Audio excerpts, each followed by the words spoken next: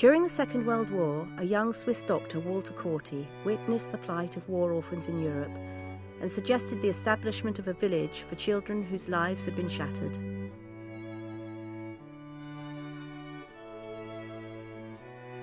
His idea was widely supported, and this gift from the Swiss nations was set up in 1946 at Trogen.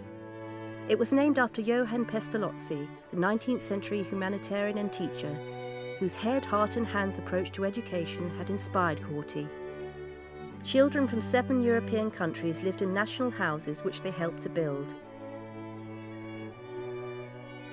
The children were later joined by a group of war-affected children from the UK who lived in 2 houses called Thames and Stepping Stones.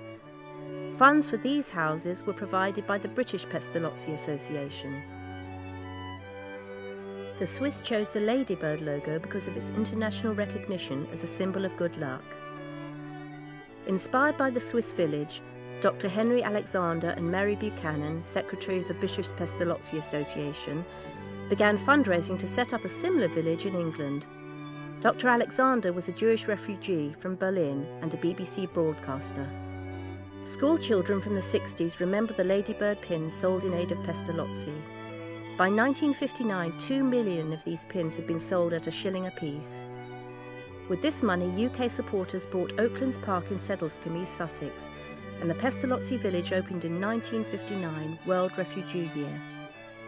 Dr. Corti performed the inauguration ceremony on United Nations Day, 24th of October, 1960.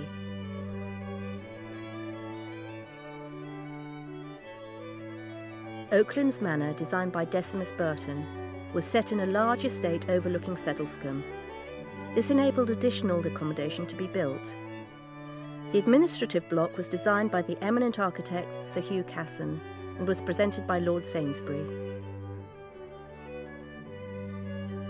Oaklands Manor was later sold by the Trust, but the Pestalozzi village still occupies the same site.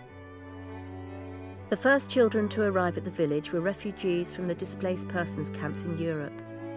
They included Armenians, Austrians, Hungarians, Latvians, Poles, Russians, Ukrainians and Yugoslavs. The conditions and deprivation they had experienced meant that arriving at Pestalozzi was like a dream. Simply having food was a new experience. Their arrival is recalled by Anush Kamudjian and Amina Korda, who came from DP camps in Germany. When we drove up that drive, and I don't know whether you know what it looked like in those days. With the manor house. It was With amazing. the manor house, it was like a paradise. Paradise. Yeah, a little paradise. Came up to that. It was the first thing we said. Oh my it God! looks like paradise, The trust was supported entirely by donations.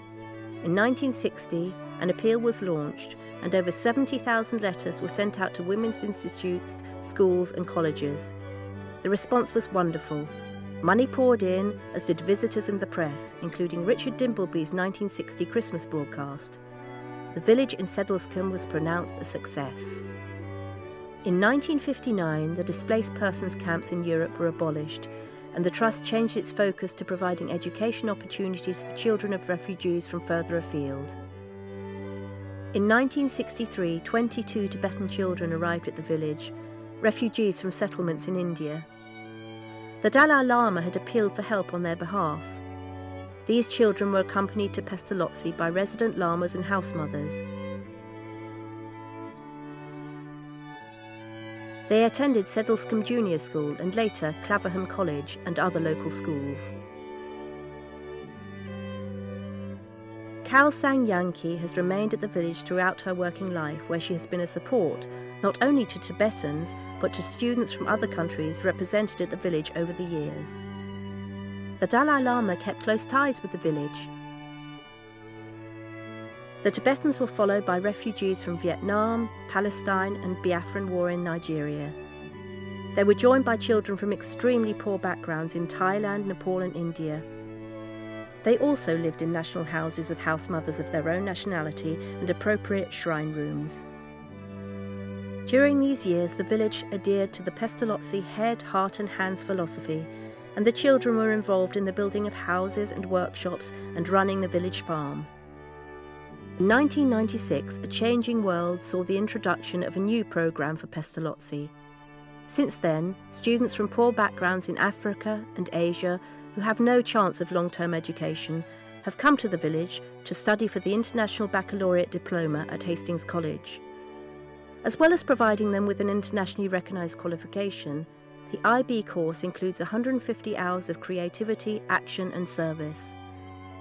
These activities embrace the head, heart and hands philosophy and involve students in local community life. Countries now represented are India, Nepal, Tibetan communities in India, Zambia and Zimbabwe. There are plans to increase the number of students. An outreach education programme in which students participate is working with 11 local schools. Pestalozzi alumni, like all of us, have followed a wide range of paths through life, many working in engineering or medicine and other fields much needed in their home countries. For 50 years, the Trust has evolved to reflect ever-changing human needs, and its diverse cultures have been a unique window on the world for this quiet corner of rural Sussex.